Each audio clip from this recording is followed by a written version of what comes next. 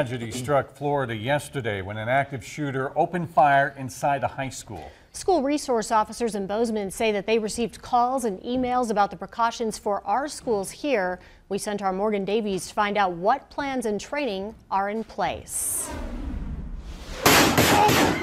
Having an active shooter in a school is the last thing faculty and staff ever want to have happen. We've been, of course, putting the teachers and staff through the training, which is a little stressful. School resource officers are bringing run, hide, fight training into schools throughout Bozeman, a technique that students, staff, and faculty are learning. We're teaching them to get outdoors as quick as possible, help others get out of the situation as well, and then run away from the school. If it's not safe to run, we want them to barricade in their room, maybe break a window and get kids out that way.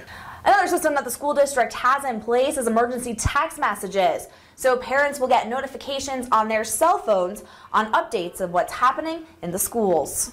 We have had to use it before, but it is designed for school emergencies, but also for just getting information out.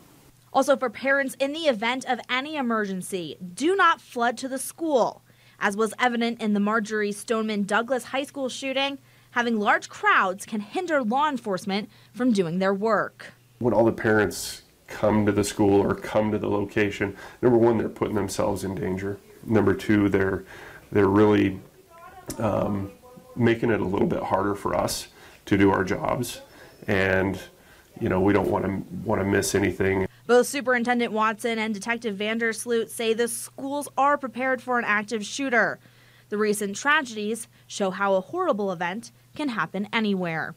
Reporting in Bozeman, Morgan Davies, MTN News.